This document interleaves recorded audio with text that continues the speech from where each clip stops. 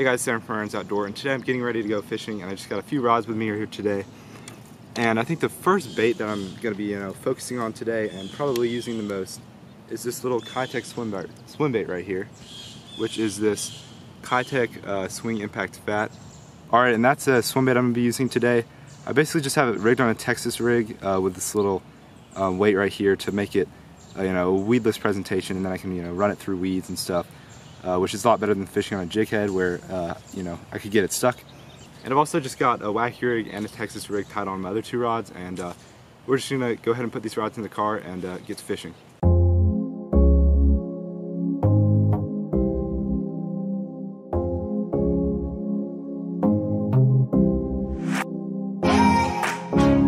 Alright guys, so as you can see behind me, I just made it to the first spot, and there's kind of this little cove right here, which I think could definitely hold a fish or two, so I'm going to have to try to kind of sneak up on the fish right there and hopefully catch one of them.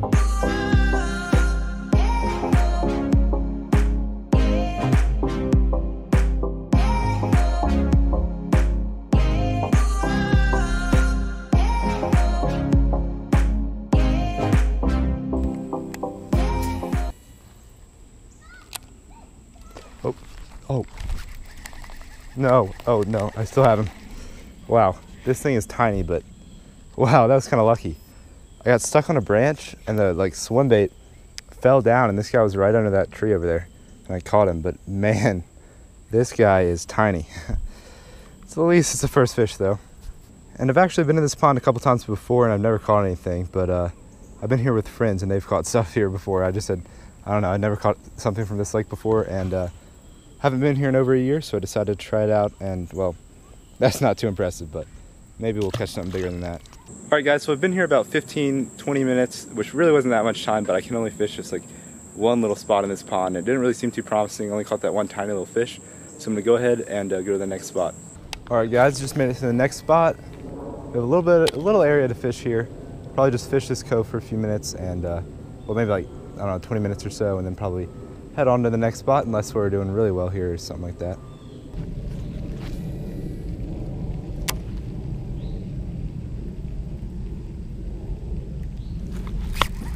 Got him. Oh, there we go. Well, at least this one bait lasted one more fish. Could have been the one that hit earlier. Oh my gosh. This guy's still pretty small, but at least he's an upgrade from the last one. It'd be hard not to get an upgrade from that last fish that we caught. Anyway, second one on that little Keitech swim bait. I mean, these Keitechs, if you have not tried a Keitech swim bait, I would definitely recommend trying one. The action on them is really good, and it just entices fish to bite. And there we go, second fish of the day.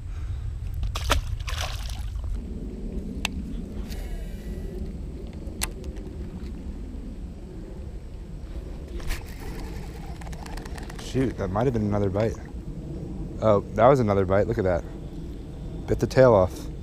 And that stinks though. I didn't catch a single fish off this swim bait. Now that it doesn't have a tail, it's useless basically, so I'm gonna have to put another swim bait on.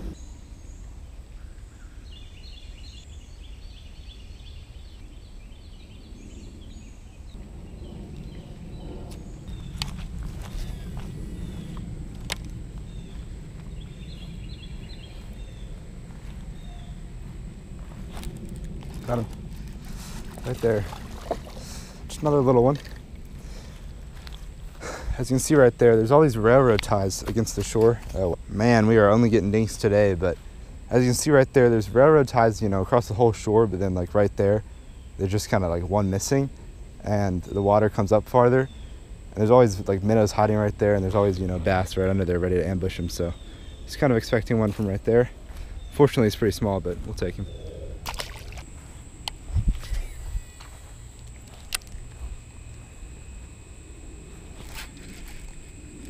Got him. Oh, come on.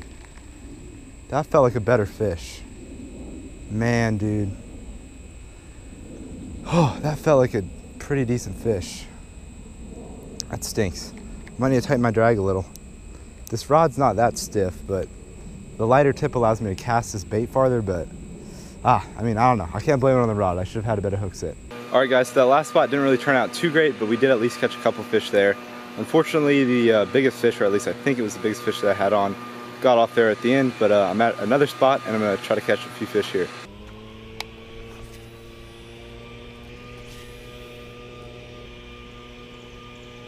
Alright guys, well there's been a good bit of like fish activity and haven't had any action on that swim bait, so I think I'm just going to go ahead and switch to this little stick bait right here. This little Zoom Slinky, and I think it'll definitely be able to catch them.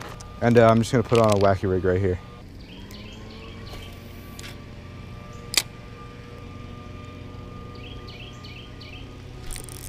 Got him. Literally first cast with a wacky rig. The wacky rig can just easily, always catch them here, so I just think this water is really clear and almost too clear for that swim bait. It's actually not a bad one. Yeah, that's a pretty good one for here. It's about a pound. All right, there we go. First one at this pond. The wacky rig always just catches them so easily. And you know, I was getting a little frustrated when that swim bait just wasn't getting any bites, so just put on the wacky rig.